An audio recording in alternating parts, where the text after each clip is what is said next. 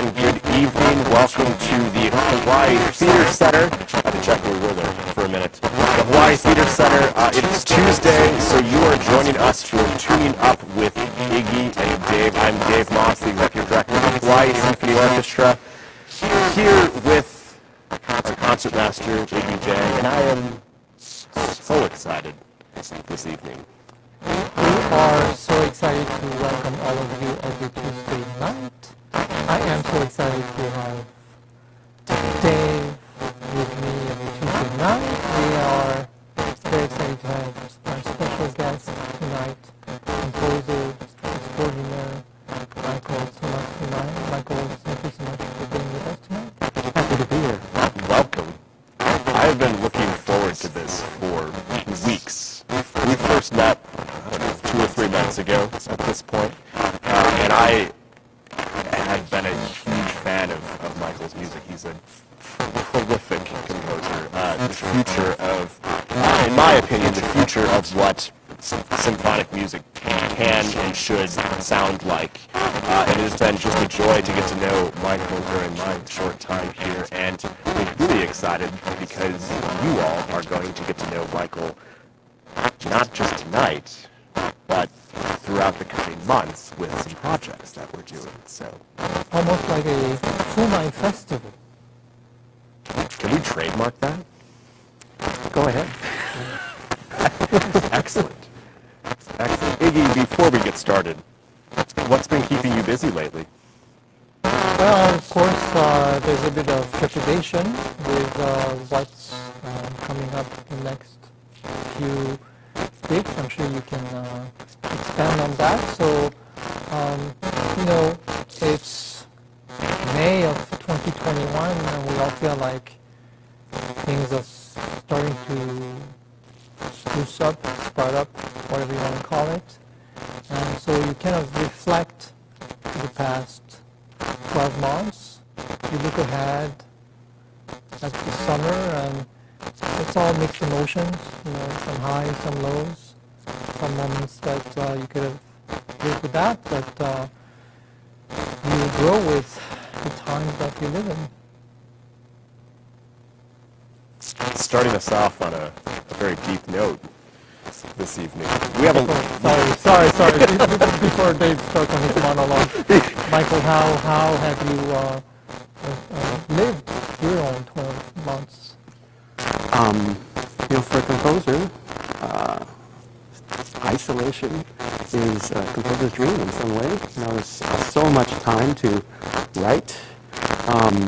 But it kind of felt like an episode of The Twilight Zone. One particular episode where there's a character who loves to read books. He finally gets a chance to read all the books he can because he's the last person on Earth, and he has access to the Library of Congress. But you know, while walking down the steps, his glasses break, and so he can't read any of the books. And that's sort of like how this last 12 months have been. I mean, so much time to write, but no performance of those musics. Right, and you think of, I don't know, Johannes Brahms, and he's walking on the side, on the border of a lake, and that's where he finds inspiration. So you're isolated, and the only thing you can do is compose, but have you been able to take walks, or we'll get into it later, but any sources of inspiration, nature? You know, I didn't really go out for walks at all. I think I had a record for staying indoors for about almost 7 months, not stepping outside. 7 months. Less is last year, yeah. And, you know, I'm a huge fan of movies, so it was all the time that I could to watch my kind of bucket list of films that I always wanted to watch, and to watch all the TV shows on the streaming networks that I never had the time for. So I think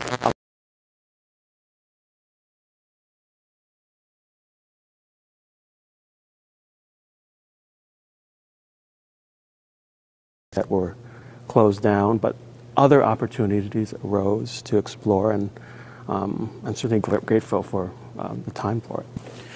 So today is May 4th, and if I see one more social media post about Star Wars, I might lose my mind.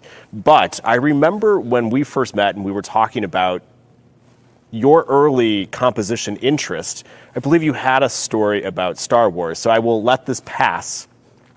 One more Star Wars story for today, because the question I always ask is take us back to the beginning. And usually we let you decide, but I clearly just made that decision for you. Well, yes, at the beginning, so the crawl began. I loved watching movies, and I loved the music in the movies, and yes, Star Wars was a huge influence in the kind of music that I love to listen to and continue to listen to. I mean, John Williams is still I think my favorite composer, the role model that I still look up to, and all of his new films that have come out recently, I'm always really impressed with the music. And so growing up, I'd love all kinds of movies, science fiction movies.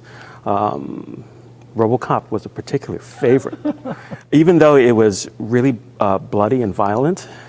And I really enjoyed the music that accompanied this character. And it's pre-high school, or say pre-middle school, it's all I really did was to really kind of watch movies, collect movies, and I was a consumer in 100% of the sense. I played a lot of video games, and that was my interest, really. And when I got to middle school, the opportunity arose to learn to play a musical instrument. And I come from a musical family. My mom is a pianist. My sister was also a pianist, and she also played clarinet in high school. And so right when I was about to enter Kawananakoa Middle School, my sister took me down to her high school, McKinley, and took me to the band room and let me try out instruments, because I think they felt like it's important that I have something to keep me focused in life. Otherwise, I'd be a total slacker. And so I tried out the clarinet, the trombone, the horn. I was able to buzz a few on the instruments, and I didn't really latch on to it that much. And so my pediatrician at the time also said, Michael, you should sign up for band because you have asthma, and if you want to build up your lungs, play a wind instrument. So I signed up for band, but for some reason I was placed in orchestra, and to this day I don't know why. But so I was in Daniel Mew's orchestra class, and looking at all the instruments, and this is not the band, okay, but I've seen violin on TV, I've seen people play the violin on TV, and I've heard the music that comes from it, and it's always really like pyrotechnics when they play that really fancy kind of music that I'm hearing. I want to do that.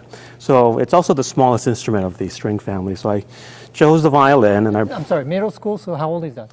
I was about 12 okay. at the time. And so I brought the violin home, and to my sister, she looked at me and said, "Oh no," because it's What was she hoping for? I think she was hoping for a clarinet because that was her instrument.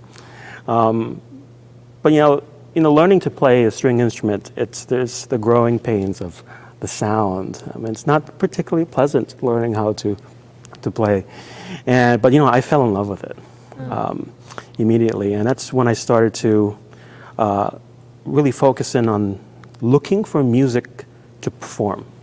And at the time, Amazon had just they had just started, and they were just selling books. But I was like looking on the computer for like CDs and things that hear the samples of music that I could possibly wow, this sounds really cool. And it was like Christmas every day, exploring something new. And it's a time that I often remember, because when we think about what for all of us, when we think about Beethoven, for instance, what was it like for us to listen to Beethoven for the first time? And so I remember listening to all of these classical composers, particularly film music composers, and just being totally absorbing everything that I had. And while I was learning the violin, I also started to experiment in composing. So, did you have a violin teacher? I did, yes. What a leading question. Yeah.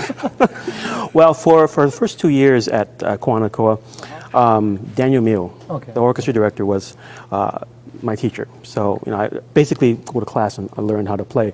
I had been able to read music before because I had piano lessons, unsuccessful piano lessons several years before. So I could read music, and it was just a matter of getting used to playing the violin, which for me was physically really difficult. I mean, it was painful to play, even to hold the instrument in the chin. Thank goodness for the chin rest. But I remember during recesses at Kawanakoa, I'd have a competition with my friends to who could hold the violin the longest without chin rest. And so we just kind of walk around with the violin around the room, and it was a fun time. And so I was getting pretty good at it, and then I started to take lessons with Craig Young. Okay. One of your guests at Punahou was here, and I really enjoyed learning from Craig, and learning a lot of the repertoire, standard repertoire. That's where I really learned to, you know, how to shift, get all the high notes that I didn't know how to get. And so I studied with Craig until I started at the University of Hawaii as a college student. But again, I was still exploring how to compose with a computer program that I think I purchased it, or my parents purchased it at, I think it was Computer City, or maybe it was CompUSA. These are stores that are long gone now. Brick and mortar. Brick and mortar computer stores. And it was called like a sheet music writer plus. It could only write piano music. But, you know, I installed it and said, wow, this is really fascinating, you know, just to kind of put in notes and hear it back immediately. And so I wrote a lot of very impossible piano music because I tried to fit everything I could onto a grandstaff. And it was just experimentation and letting my imagination run wild. And so I was looking for another program that would allow me to write orchestra music. And Sibelius had just come out when I was just about to start high school. And the program was around $600 at the time, vastly outside of my price bracket. So I found I used the trial version of it, which didn't allow me to save, unfortunately. And so you can imagine the way I worked around that was to never turn the program off. Never turn the computer off, just to continue to write until maybe I had something that I thought was pretty good, and I printed it out.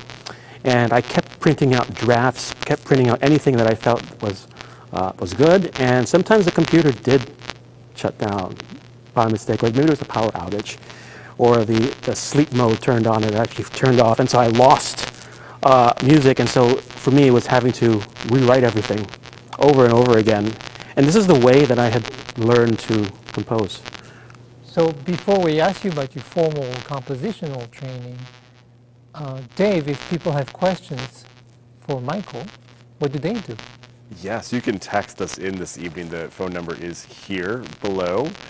You can text us there, your questions for Michael, for Iggy, some questions for me if you'd like. We have some fun announcements to make a little bit later in the show, but before we do any of that, can I do the quiz question now? Can I interrupt your story just briefly here? I want to thank Hosser Wines here in Chinatown for their constant support of tuning up in the symphony. If you have the correct answer to the quiz question this evening, we have a quiz question. We do. You will get this bottle of wine. And Iggy, do you mind if I pronounce this one this week? Please. It is Red Card.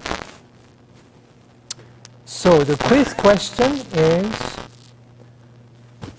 Michael studied composition, and we'll get into it, at University of Hawaii in Manoa, as well as University of Michigan. Name one of his composition features at your age. We'll probably go over them through this conversation, but we would like you to call or rather text us and name one of Michael Foumai's composition teachers at the University of Hawaii. So not violin teachers. Not violin teacher. Because Michael did take violin lessons at UH. And we'll get into that as well. So yes, please text us your answers, questions. Thank you again to Terry. We have another wonderful charcuterie plate from Terry at Hosser Wine. So thank you, Michael and Terry, for your support. So back to your formal composition training. So Michael, you were saying, those computer programs help you write for piano, and then the early version of the trial version of Sibelius allowed you to write as well. But where did your actual formal training start? So Greg Young had in one of my lessons had said, Mike, you should start to take lessons for this. And this was Because he already saw what you did? He had saw what I had done. I also had done some arrangements for his Christmas concerts. Okay. And so he started looking it over and said, you know what, let me put you in touch with a composer in the symphony. And so my first teacher was Peter Askins. He was a bassist in the symphony at the time. And so I had gone over to his place for a lesson, and it's my first encounter with music theory. He started to teach me music theory. He gave me, I must have been about 14 at the time. So you had some knowledge of violin, piano, and music notation software. Yes, and I also looked at a lot of scores. I was listening to, so I spent a lot of time in Barnes & Noble or Borders, looking at Dover edition scores. Looking through them and copying in some ways, imitating. Maybe you had to read orchestra scores. It took me a while to get used to actually using it practically. But I remember, like for Christmas, I was on the Sheet Music Plus, which is a music retailer. I had at that time, John Williams was putting out his note-for-note orchestra suite arrangements of his film score. That I have got to get my hands on some of them. And the real difficult version, not the kind of the real versions that work. For the most part, I was pretty close to the movie score. Can we pause for a second? John Williams' music is incredibly difficult.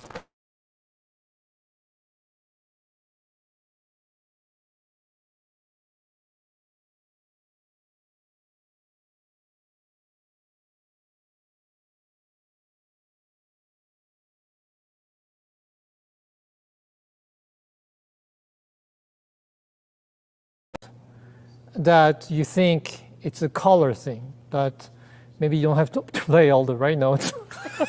Although my stat partner, Claire, has a fingering for every note. If it's like a really fast passage, and I marvel at her dedication. I'm just like thinking, oh, this is just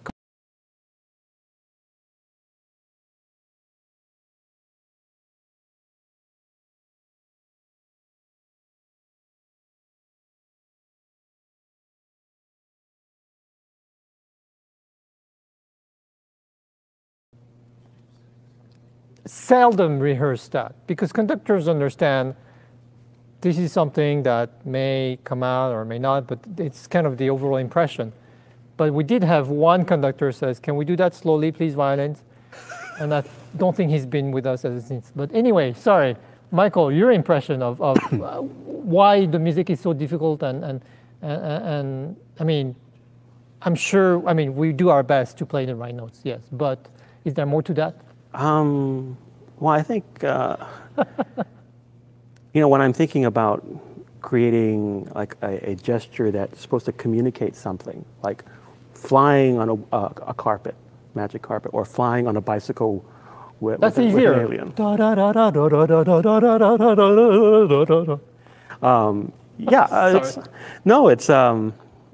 I know his music is really difficult. I've had Harry Potter has come across my music stand too.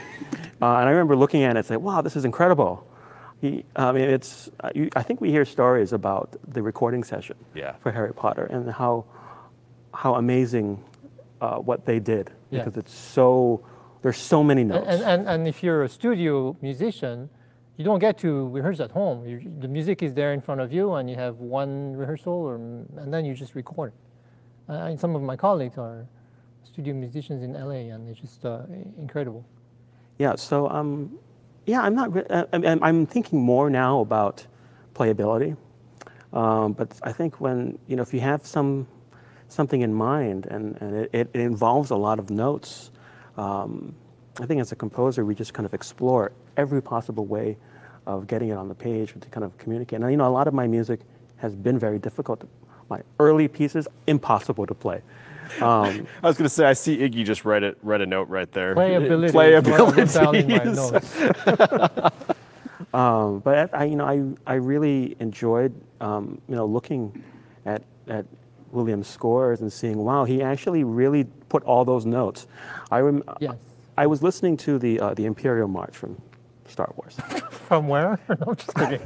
And there's a part at the very end where the strings are just going really fast.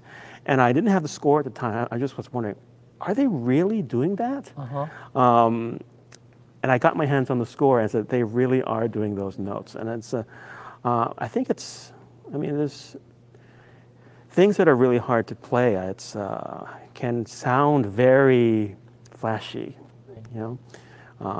and so I think that's for Hollywood film score. There's a lot of immediate flashiness that is needed, and so a lot of notes is probably very important. So, tell us, take us back to your first encounter with Peter Askin. Yeah. So I had brought a score that I was working on called The Bicycle Ride, and this would be a piece that would be later performed by the Youth Symphony a few years later. But Peter was looking at the score and said, "This is great orchestration. I can see the John Williams influence very strongly." Wait. Sorry, but I'm asking you about your first formal training, and you already have a piece for whole orchestra before your first formal training lesson. So how did you learn? You said you wrote Crazy Things for piano, and you used the trial versions of Sibelius. Is that where you just put like 50 instruments together? Yeah, it's. By the time I had met with Peter, I had a number of pieces already, including several orchestra scores and some sketches, and it was a matter of looking at other people's scores to see how it was all put together. Now there were some notational things that I did not do correct, and Peter pointed it out to me. So you should put really Pete's on the flute score. Putting dynamics for one, so yeah. When I met Peter, he was very like, wow, you have a lot of music. Yeah. But it was something that I just loved doing it. It was my hobby, and so any waking moment I was composing. That's why I had so much music on hand. And so Peter kind of recognized this, and he recognized that I didn't have a theory background yet, so I didn't know to call what I was doing. And so he gave me the textbook that I would later use at University of Hawaii. And I looked at it, I read through it, and I said, what is this stuff? The terminology involved with music theory, I didn't get it. And I told Peter, I have a really hard time understanding what's an agogic accent and what is harmonic function. I don't understand any of this because I don't use any of this when I compose. Myself, but anyway, yes. Well, I don't really use it as well when I compose still. But so, and it was, for one, I think one of the first composition assignments he gave me was to write a piano piece that used inversions with triads. And so I did that, and I wrote a piece. But so did it, my guess is that you were very fast in learning. Am I correct? Well, I was very quick in writing music. And I think this stems from having to write music for the length of a computer, for the computer to stay on. And so, I was really quick. I wanted to get the ideas on the page. So I absorbed information very quickly. But I mean, like if Peter says, okay, we're learning about inversion, my guess is by the end of the lesson, you've assimilated everything. Yeah, or it's, oh, so that's what I was doing in this piece. So now I see why that sounds like that. So it was kind of an eye-opening experience, like putting names to what I was doing. I still didn't quite really understand music theory until, I want to say, until I got to master's degree, actually. Well, that's actually good to know because a lot of my students, they can play tough pieces, but they have glaring weaknesses when it comes to theory and solfege and ear training. So it's never too late to learn. We have to ask the Randy Wong question here. Fixed do or movable do solfege? Movable do for me. Movable, okay. Yeah. That makes, I feel nauseous just thinking of a movable do. Well, you know, well, I don't want to get into the semantics. Do you have perfect pitch? I have relative pitch to the violin. So if I hear like an E, I can tell if it's an E on the violin. Okay. Especially if it's an open string. Especially if it's an open string, that helps. No, but there'll be moments where like, wow, that really sounds like a G if I were to play it on the violin. It feels like a G. It is G. So I have that.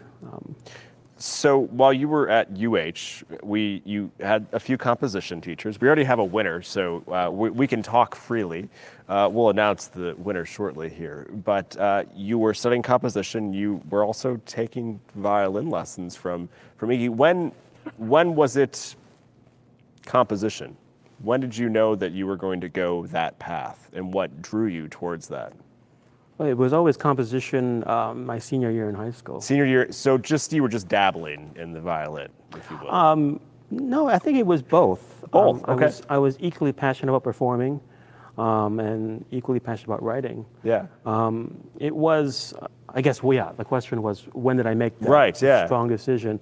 It was, I guess, when I had to apply for colleges. Okay. I got a lot of joy out of writing music because it opened up kind of the imagination of the mind that I didn't quite get with performing. But I still loved performing, which is why I still took it up. It was a requirement to perform. But very early on, I knew that I wanted to be a composer. And it had to do with a reading session of the Bicycle Ride, this piece that was done by the Youth Symphony? But it was premiered by the Youth Symphony with Henry Miyamura. But the year before, I was also playing in the University of Hawaii Symphony. Mr. Miyamura would let me as a high school student. As a high school student, okay. And so at the end, last rehearsal of the semester, he said, "Does anybody want to read any pieces from our music library?" And I said, "I have a piece. Can we read it?" And he said, "Yes, if you conduct it." And so I set up my video camera in the back of the band room, and that was it. I was a composer, because the sound coming from all the instruments, it was amazing, amazing. That was it. I already knew. You kind of went over quickly about your performing skills, but I remember when you were in high school, you performed the Scheherazade as a concertmaster of the Hawaii Youth Symphony, and I remember listening to it, and I was quite impressed. And we already knew that you had a lot of compositions that were being performed by the Youth Symphony and Mr. Miyamura, and so everything you did were kind of high quality. I have to mention that now. When I taught you a little bit at UH to answer Dave's question or query, I knew that your major was composition, and I knew violin was important, but it was sort of to implement or supplement your musical knowledge. And I don't know if you remember, but by the end of our lessons, the last couple of years, Michael would just show up at the lessons, and I would just maybe pull up a book of duets for violins, maybe Piazzolla or others, and we would just read music until the lesson was over.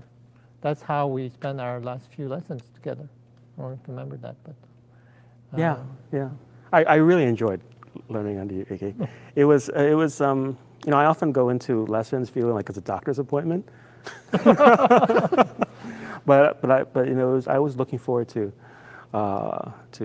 playing music with you and learning from you. So. Well, maybe by the end, yeah. I think at the beginning, maybe you were a little sweaty, or I mean, you were kind of nervous. Oh yeah. I would say so. But you know, it's certainly I warmed up to you.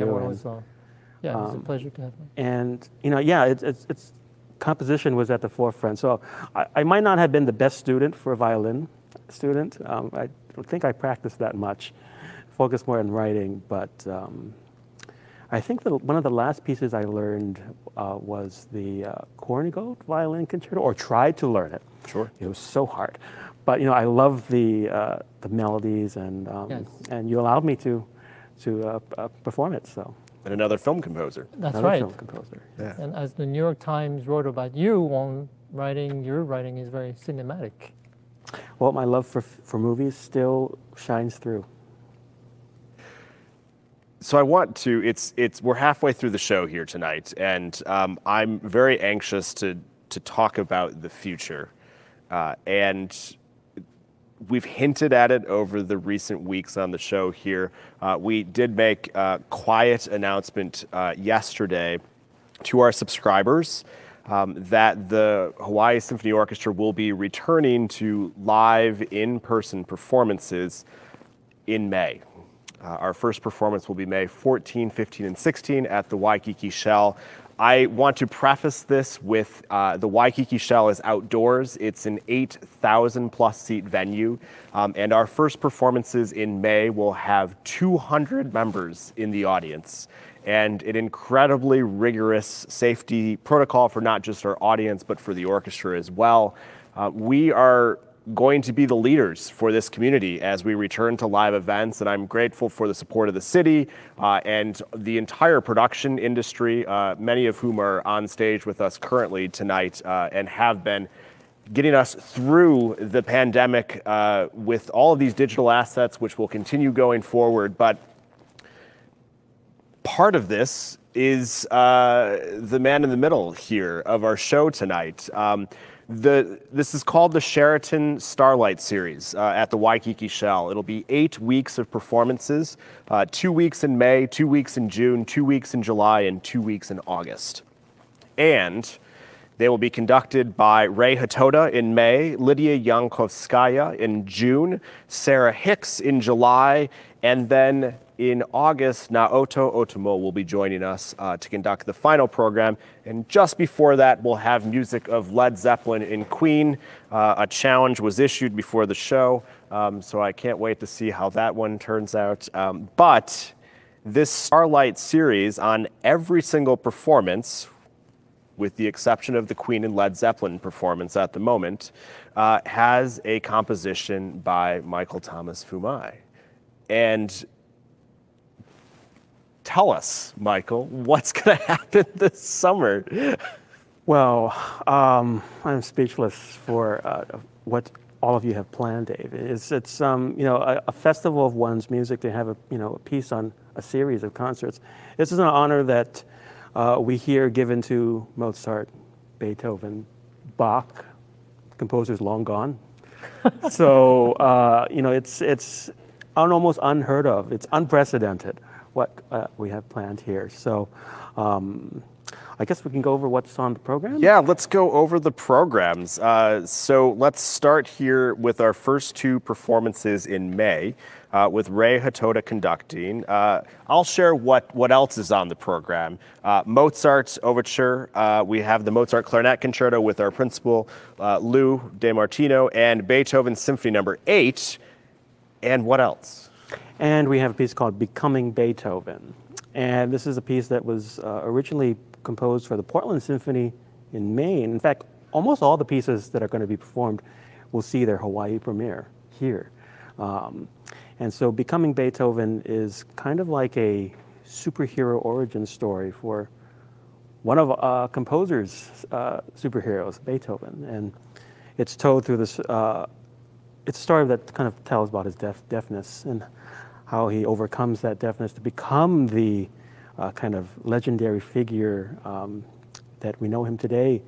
And so you'll hear in this piece like a lot of, not quotations, but I take fragments of all 9 symphonies, just about almost 9 symphonies, and put them in the piece, but I blur them and distort them as if the audience is in the seat of Beethoven, hearing his music through the deafness. And so there's a, it's, again, it's an origin story for one of my most beloved composers. Are you familiar with the piece by John Adams that he wrote for orchestra and string quartet, I think, and there's some quotation about Beethoven? Absolute jest. Thank you very much. But this is, your lens is much different than his. Yeah, so it's original music. And one example is of extracting inspiration from Beethoven's music. It's like the opening to the 5th Symphony. Bum, bum, bum, bum, bum, bum, bum, bum, bum. There are 4 pitches there, right? So what if I remove those rhythms? And now I'm left with 4 pitches, and I can state those pitches with different rhythm. I can state those pitches in different order, or combine them all together so we have harmony. So those are kind of the ways in which I've kind of extracted the inspiration to create original music. Tell us about the Hokulea Symphony Suite. Yeah, so this is the symphony premiered Rei's Hawai'i in 2019, Hawaii Symphony, and I have a orchestra suite. It was originally scored for choir with orchestra, and so sorry, maybe can you go very briefly about this Hokulea big event? Yeah, so this is a kind of big 30-minute orchestral choir symphony that tells the story of Hokulea and the initial journey to kind of revive the knowledge of wayfinding. And a lot of the text that were used was the words of Nainoa Thompson and Eddie Aikau. And so it was a piece that started from the beginning and ended in a celebration of their recent voyage, Malama Honua. And so that was the kind of a huge piece. And the Youth Symphony had wanted to perform part of it. And so I put together a suite of just the orchestra, some of the orchestra movements. Okay. And actually I had written about 2 hours of music, and we only performed 30 minutes of it. So there was a lot of extra music that I thought, well, it's still inspired by Hokulea. So I put together 3 movements that tells the story of that first voyage from here to Tahiti. And that's Starlight number 2, the second week of performances, also conducted by Rei Hatoda. And this performance will also feature one of our Nahoku Opio, our Young Stars winner, Mira, will be joining us for the Schumann Cello Concerto. And then also on the program is Tchaikovsky Symphony number 4. Michael, I remember listening to Nainoa Thompson of the Hokulea. And he said that people sometimes ask him, well, you have this quote-unquote old relic, this canoe. Is it still relevant to do a voyage around the world in this canoe? And he said, absolutely. What we do is bridge gaps between all civilizations globally. Do you feel that your own writing, when you implement Hawaiian culture and tradition and non-Hawaiian culture, that your music helps bring people together? I think so. I remember in a conversation I had with Nainoa that we talked about the relationship between voyaging and music making, and sometimes, on a surface level, you might think, wait a minute, is there a connection?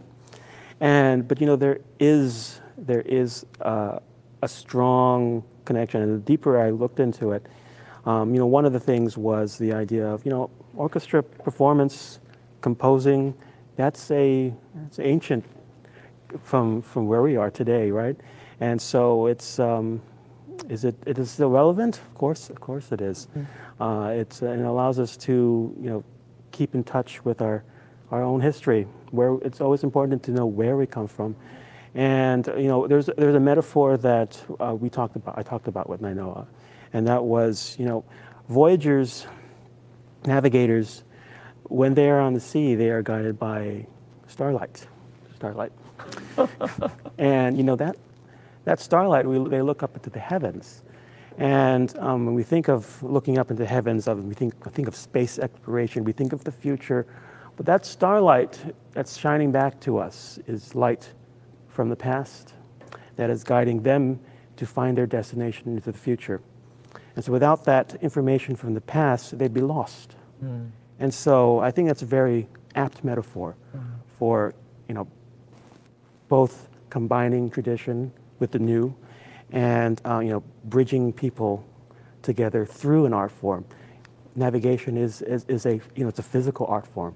And, so is music. So is music. It takes a lot of practice, stamina. There is generally a leader, a navigator, just as an orchestra. They have to, plan out conspicuously everything that needs to go on the journey. And in some ways, that's sort of the equivalent role of a composer, planning everything out in the score for the musicians to navigate. Beautifully said. Starlight Series, Dave? Number 3, we will be joined by Lydia Yankovskaya, a young conductor who, for this performance, will be making her debut with the Hawai'i Symphony Orchestra. And this performance that we're about to talk about, Starlight number 3, is being filmed. And we've been chosen by the League of American Orchestras to actually close the League of American Orchestras conference, which will be aired on June 17th at 7 p.m. Eastern, I believe. But it's an opportunity for us to showcase the Hawai'i Symphony Orchestra and the talented. It's a pretty big deal. It is. It's a very big deal, and it was in recognition of the wonderful work that the musicians did here on the stage of the Hawaii Theater Center in the fall of last year, with the help of Donald and Bob and Greg. Sounds of Resilience. Sounds of Resilience, and so this is the opportunity to share that on a grander scale with our colleagues on the mainland, and what better place to do it with Diamond Head in the background and with an unbelievable program. I'm so excited about this one. This will be Florence Price Symphony number 4. This will be Tchaikovsky's Hamlet Fantasy Overture, which I'm curious to hear your thoughts on, both of you. And then what else do we have? I believe it's Full Metal. Full Metal. Yeah, so this is a piece about it's inspired by an anime series called Full Metal Alchemist, it's a series that I was introduced to as a college student in Michigan, and absolutely fell in love with the story. And the story goes, it's about these two brothers who try to bring back a loved one using alchemy, but instead they open Pandora's box and unleash untold amount of chaos upon the earth, and the rest of the story is about them trying to right their wrongs. And so I was just so taken by this story, and I don't use any music from the series itself. It's just kind of my own inspiration. Okay. But so the piece is like a gigantic spell. It's the Sorcerer's Apprentice on steroids. And I think the title is pretty onomatopoetic. There's a lot of percussion, a lot of brass, the kitchen sink is probably thrown in there. It's the kind of music that when I watch like an anime series, I'm just kind of bombarded with all of these images, and they're loud, sometimes very violent. And so I want to kind of channel that same energy for orchestra. It's saturation of colors and sounds. Yeah. I should say that you mentioned that a lot of those pieces the Hawai'i Symphony Orchestra will have played for the first time, but I should tell the audience that orchestras like Milwaukee Symphony, Philadelphia Orchestra, Minnesota Orchestra, and Buffalo Philharmonic are the other orchestras who've premiered your work. So it's not like, we're taking things from no offense from youth orchestras. I mean, those are really established orchestras that have featured your work. Oh, yes, and I think this is what I'm really looking forward to, is sharing these pieces that have been written for orchestras across the nation, but have never been heard by my friends and family here at home. And so I think there'll be some some surprises for those who are very familiar with my work here, and then comparing to the music that I've written for elsewhere. That's right. And sorry, Dave, just one more thing is, I heard your work that you wrote for orchestras when you were in high school, and I thought, wow, very brilliant. Reminds me of a swashbuckle, Errol Flynn or whatever. And I thought maybe a little bit of structure will help when you go to training. I don't know if you think that's an insulting comment, because I don't know anything about composing, but I've seen over the years how that swashbuckling element has always been there. Just a little bit how you funnel that energy, I guess. Would you agree, or am I just full of it? No, you're totally spot on. Spot on. It's in terms of form, I would just let it. I was kind of like just let the music flow, and get the ideas on the page, and then through schooling, I try to shape all of the music into a finer piece of art. But my love for the swashbuckling Hollywood score it's kind of always been there, because I still love that to today. And I've had many teachers that have told me to never lose that spark that got you interested about music. And yes, I've gone through phases of exploring the avant-garde, experimental music, very highly dissonant music, but I always end up back to my love of the music that I loved at the beginning. Yes, absolutely. Well, speaking of structure, the fourth Starlight performance, again with Lydia, features a double header of Mendelssohn, the Mendelssohn Violin Concerto with another one of our Young Stars winner, Aaron Nishi, and then Mendelssohn Symphony No. 3, and paired with that is Music from the Castle of Heaven. That's a very poetic title. It would seem that has divine inspiration. But actually, the genesis for that piece was very grounded. And I was in a Barnes & Noble up in Ann Arbor, Michigan, when I was still up there in 2014 or 15. And I was perusing the bookshelves, looking for inspiration, as I often do for pieces. And I came across this book called Music in the Castle of Heaven by John Eliot Gardner, conductor. And it's a book about the music of Bach. And I saw that and said, I wish that someday I can write a piece called that. And it's actually one of the few pieces that I've written that have not been for anyone. It's today I normally only write on commission, but this is one of those pieces, recent pieces, that I wrote because I had to write it.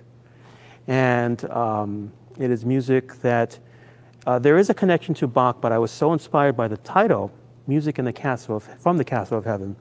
I wondered, what could music in the heavens be? If I look up at the clouds, I said, okay, music in the clouds. What if I wrote a piece that was about clouds? And I think everybody can relate to looking at the clouds and seeing things that are familiar, shapes, objects. And so this piece is very much about that kind of cloud music that turns into things that are very familiar. And what is very familiar in the music is, well, the music of Bach's name, 4 pitches that comprise his name in the German spelling, but also music that has come to be identified with the heavens, liturgical music, Gregorian chant. All of that makes its way into this piece, and kind of, again, it's very, very ethereal. So. Well, I'm eager to talk more and read the program notes about that performance, because there's so much relationship between Bach's works today and, because of Mendelssohn's interest in Bach's choral works, especially that Bach could arguably be, is who he is today to modern society. So I'm curious to see where that goes in our conversations in the coming weeks. So the side note to that is if you're reading the program notes for our Summer Starlight Series, they're actually written by Michael-Thomas Foumai as well. So the whole program notes? Yes. So the companion pieces to Michael's works on the program as well. And, you know, it's sort of, for me, it was this, can we get in the mind of a composer? And, you know, what is, you know, how do you describe Beethoven's work when you've written a piece called Becoming Beethoven? And so I'm curious, and I'm sure our audience is eager to join us for that journey this summer. So the next performance on our Starlight Series, I'm going to gloss over just a little bit because there's still some details that'll come out regarding that, and that's actually going to be a program of music for and by the Queen, a program that the Symphony has done in the past, and we're really excited to present that, and details will be forthcoming. So I'm going to skip to the next week, which must be Starlight 6. Sarah Hicks will be joining us as conductor. This is American music. This is Copland, Bernstein, Torque. Slacky guitarist and vocalist Makana will be joining us. And what else? And a piece called Rat Race. Exclamation point. Exclamation point in there too. And this is a piece that actually has a history with the symphony here. There used to be reading sessions with the University of Hawaii, and this was one of those pieces. Was that Peter Askim conducting? Well, it was first read by then Joan Landry, Okay. the assistant conductor, and then it was reread again. Like I made revisions by Stuart Chaffetz, and so it was under a different title, but I've renamed it Rat Race because I think it really describes the action in the music. It's music inspired by Tom and Jerry cartoons. And so it's a game of cat and mouse for orchestra. Wonderful. And we will also have another one of our young stars on that program. Sophia Stark will be joining us for a selection or two on that program. So, Michael, I wanted to ask you, so if we learn an instrument, a violin or a piano, we usually stick with one teacher, you know, in your formative years, then you have another teacher in college. But the process is different for composers because if you were to just study with one teacher, probably you might only get stuck in one style, maybe not your own. So you are encouraged to study as many different composers as possible. And now I understand we have a trivia winner. So tell us about your inspirations. I mean, you had, you know, Henry Miyamura, Craig Young, of course, and your middle school teachers, but the likes of Takeo Kudo, Don Womack, Tom Osborne, Byron Yasui, what did they all bring to you? Well, in the time we have, so each teacher has always given me something to take away. I know that with Tom Osborne, I took away how to set text, for vocal music. I remember performing with Rachel Schutz, one of your work. And so if I go with Don Womack, who you've had on the program, I learned a great deal about orchestration from him. If I really wanted something to cut through the secrets to do that. For my graduate years, like Bryce Sheng, up in Michigan, he would teach me about form. So a lot of not so much the details, but large picture things. And so I did a lot of cutting of music to shorten it and get it down to its essence. The same thing when I worked with Michael Dougherty. It was always getting it very clear ideas and making the piece short. Not short, but concise? Purified. Purified is, I guess, is the great term. Is to, you know, what is the idea, and then to strip away the excess fat. One more Starlight to talk about. Yes. Our last one in August. We will have Gershwin Rhapsody in Blue with Lisa Nakamichi, a former guest of Tuning Up, an early guest of Tuning Up, joining us on piano, and Rachmaninoff Symphony No. 2. We're going big here to close out the Sheraton Starlight Series. And what else? And the Telling Rooms. This is it's a 3-movement orchestra piece that's inspired by poetry by 3 very talented then high school students in Maine. So there was a collaboration with the Portland Symphony there and a writing organization called the Telling Room. And so they held a poetry contest statewide in Maine.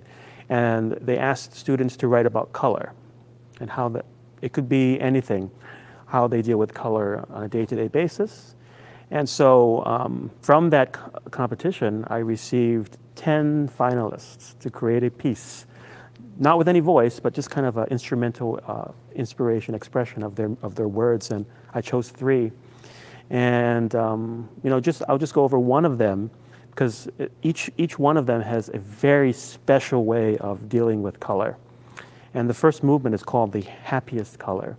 And if you read the poem, and we'll try to get the poems into the program notes, there is no mention of the color, but it's through the listing of objects, like an orange, well, that's a color, but a lemon, or the color of the sun, or the color of a skin tone, or the color of a bus, a school bus.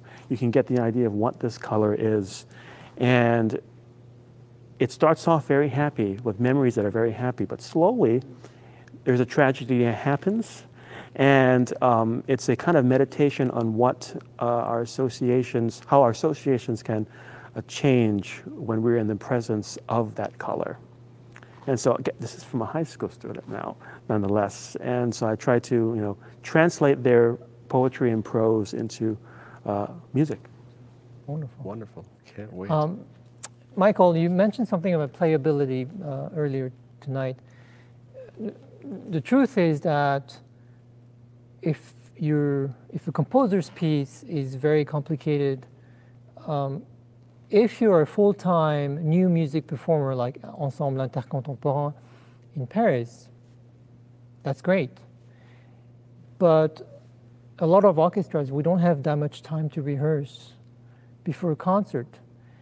Does that factor into the equation in your composition from your experience working with orchestras, with conductors, as far as timing, not timing of your piece, but like how much time we have to rehearse, things that you might not have thought about earlier in your career? Yes. So I'm always thinking about time constraints now, making sure that everything is very clear, playable, and worthwhile for the musicians. I think a lot of this is in a lot of music by younger composers, including a lot of my earlier works. I'd write very difficult things, and the musicians would practice it, but it'd be buried under 5 layers of counterpoint, and no one would hear it. And so I'm always thinking about how long does the orchestra have to rehearse, but also if there's a difficult passage, is it worth for the musician to practice it? Is it going to be heard? It's important. Dave, before you take over, I just want to say, so if all goes well, we'll all be at the Waikiki Shell next week. I need to give a big, many thanks to Dave Moss for all the tremendous work you've done the last 12 months, but also, of course, to try to create a beautiful summer season, which is actually part of our 2020-2021 season. And so, Dave, thank you so much for all the work you've done. When I mentioned that he's spent 12 hours a day at the office, that's not an understatement. Well, we've got a ways to go, and the only way this has been possible is with an incredibly supportive group of musicians, with a tremendous board here at the Hawaii Symphony Orchestra, and a community that throughout the past 14 months has shown us how important this symphony is to this community. And I wish very much that there will be thousands of people at the Waikiki Shell at some point this summer. But the only way we can get there is if we get vaccinated and we stay healthy and we keep this virus at bay. And we can do that by putting safe procedures into place. Going to the concert is going to look very different than it ever did in the past. And that's something that we're going to have to learn to adapt to, whether it's the musicians, whether it's wearing a mask when you're outdoors at the Waikiki Shell. These are all things that are part of being able to enjoy music in the current environment. And I am so grateful to be able to work with Michael and the musicians and these tremendous conductors to put this season together. It's going to be unlike anything we've ever experienced before. There's going to be challenges and we'll address them head on. You know, I usually, my final departing question is what's the future of symphonic music? What's the future of the symphony? Oh my. Well, it's there. We I talked think about it's it for right the last here. hour. It's rat race. It's telling rooms. Well, you know, I think with the pandemic and everything, it has really created an opportunity for reimagining and doing the music of today. But also, you know, I have many ideas of how, when we talk about combining what is new and what is old, possibilities are endless. They sure are. And you put the right creative minds in the room and, you know, the possibilities are endless. So we could probably carry on for, you know, 2 or 3 hours, and I hope we'll see more of you. We will be continuing tuning up throughout the summer here. We'll transition more into program notes. So next week we'll be joined by Ray Hatoda and some of our soloists. And Lou? Yes, Lou and Mira, hopefully, if we can get her out of school. And we'll kind of transition this back into program notes and continue to have the conversations that have brought us together without music week in and week out. So Iggy, look forward to seeing you at the Shell this week. Thank you all. Thanks to the Hawaii Theater. Yes, of course. Thank you to Greg at the Hawaii Theater Center and the entire staff here who has made this possible. We will be back on this stage as well, just as soon as we can be. Thank you, and tickets will be available, information will be available on the HSO website, so head on over there, and we will see you next Tuesday at 7 p.m., 7:30 p.m. for tuning up with Iggy and Dave. Mahalo for your support, and thanks, Michael. Appreciate it. Thank you, Michael.